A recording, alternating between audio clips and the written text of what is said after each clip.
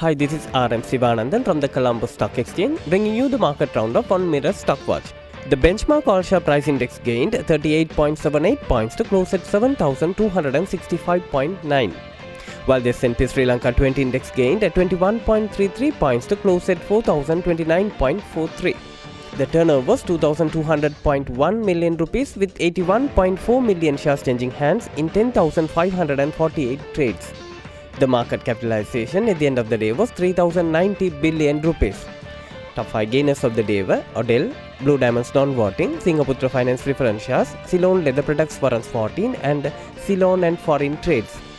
While the top 5 losers were Commercial Development, Office Equipment, Tessagro Non-Voting, Bogle Graphite and Tangerine. Today there were 19 crossings and the crossing turnover was 817.19 million rupees. Today's foreign purchases was 963.15 million rupees and the foreign sales was 382.98 million rupees. That's it for today. See you on tomorrow same time on Mirror Stockwatch.